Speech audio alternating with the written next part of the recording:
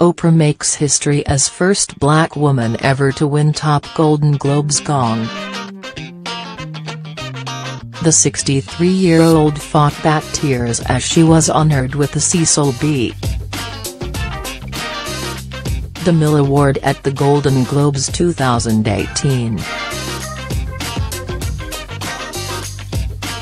Oprah is the first black woman in history to win the award, and naturally she gave an impassioned speech as she came to the stage to accept it.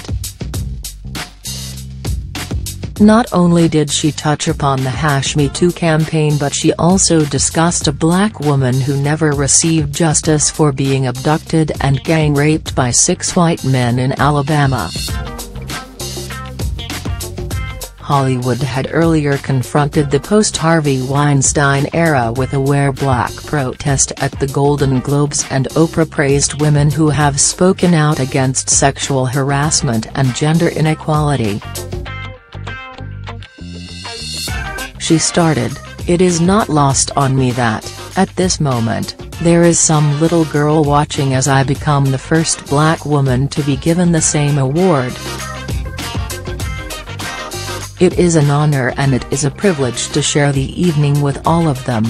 Oprah also thanked the press for whistleblowing. "I want to say I value the press more than ever before as we try to navigate these complicated times, which brings me to this end.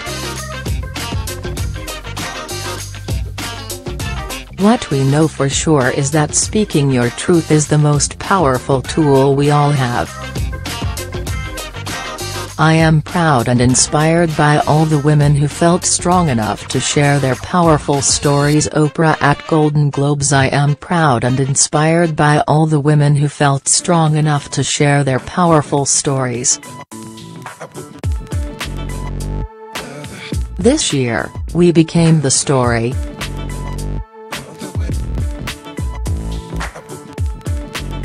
But it's not just a story affecting the entertainment industry, it's one that transcends race, religion, gender, politics and workplace." By the end of her speech, the whole crowd gave a standing ovation, and naturally it wasn't long before viewers on social media begged her to run for president. One person tweeted, "Oprah for president. Just an absolutely speech and so much power behind it. I was waiting for Oprah to end that speech with her declaration to run for president. Wow, such power and grace," said another. A third begged, "Oprah for president of the entire world. He is God."